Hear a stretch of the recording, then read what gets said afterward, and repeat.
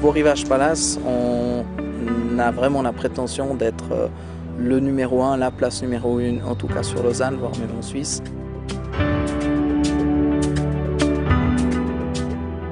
Alors le gros problème qu'on a dans l'entretien de nos jardins, c'est réellement la tonte. On a eu beaucoup de plaintes de clients. L'été, les gens veulent être dehors, ils veulent profiter de la beauté du parc, mais sans bruit. Alors c'est un revendeur d'Automower qui nous a trouvé une proposition de poser un robot qu'on a testé pendant une semaine et puis aujourd'hui on tourne avec 7 robots.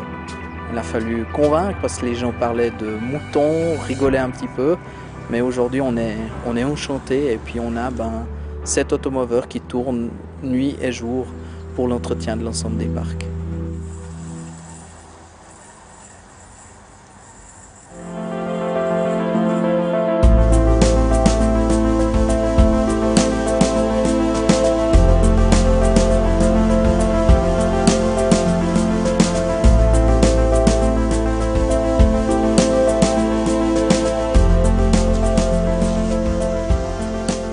Welcome to Hampshire, where predictably it's raining. Sometimes I can't cut the grass for 2 weeks because when it gets wet, my previous mower, which was a ride-on machine, it just cannot collect the grass. It just gets stuck in the system. I read the brochure. I also went on Google and saw lots of YouTube clips of people with Automowers and lots of them were showing it working in the rain. The bit that surprised me it was the performance of its cutting when the grass is wet, and that took some convincing, but it is completely unaffected. The grass can be absolutely torrential rain and the quality of the cut is exactly the same as if the grass was bone dry. The great advantage of having a machine that works in the rain is that I'm no longer tied to getting back to the house, say on a Saturday afternoon if there is a clear period when it's not raining to cut the grass.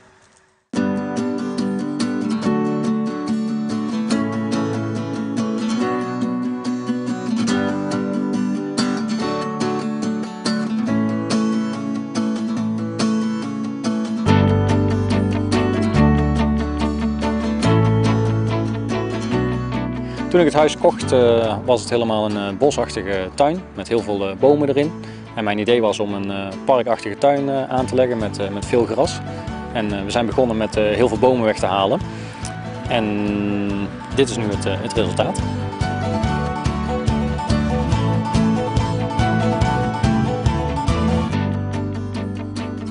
Toen we realiseerden hoe groot de tuin was, ben ik in eerste instantie begonnen met een zitmaaier om het gras te onderhouden. Toen bleek dat ik achteraf 8 tot 10 uur per week bezig was met het maaien van het gras. En ik dacht dat ik wel wat beter kon doen met die tijd.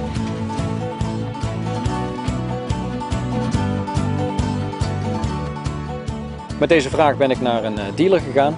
En deze hebben mij een Automower geadviseerd. Ze hadden een model in het assortiment wat zo'n grote tuin aankon.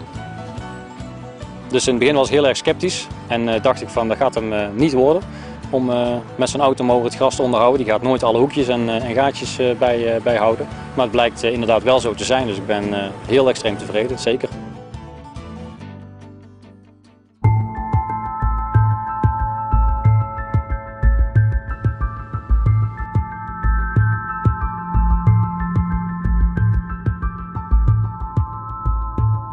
Bienvenue en Ardennes.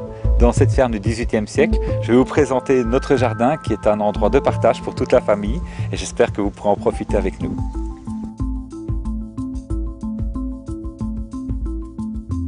Donc notre jardin présente quelques difficultés particulières, les difficultés d'accès, les passages étroits, des zones fleuries, des arbres et aussi des zones confinées et donc tous ces espaces devaient être gérés. Pourquoi le choix de l'Automower? Simplement, en fait, c'est très agréable de se trouver le matin avec un jardin qui est en très bon état sans avoir dû travailler.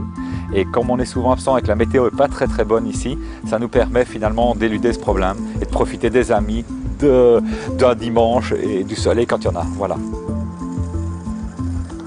Donc quand on m'a présenté l'Automower, la première chose c'était, pour moi ça me semblait tellement complexe comme jardin que je ne pensais pas que ça pouvait le faire.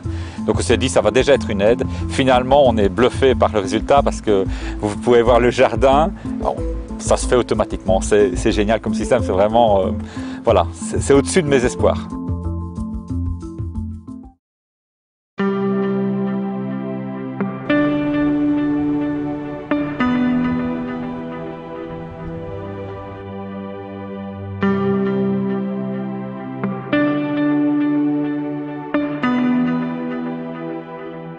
Ja, vi befinner oss här i min trädgård i Ängelholm som är väldigt kuperad och backig. Och där har jag en gräsmatta som har varit väldigt jobbig att klippa, speciellt på grund av höjdskillnaden där. Jag har ju gått igenom ett antal åkgräsklippare varav 2 stycken motorer har bränt, gått sönder här för att de klarar inte av backarna. Och jag har letat efter robotgräsklippare.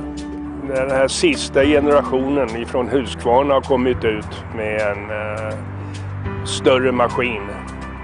Så klarar den av det jobbet.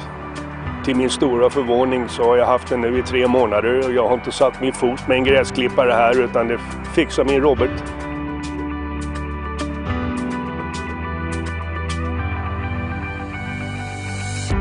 Jag är mån om trädgården. Jag vill att min familj och mina vänner ska kunna vistas här.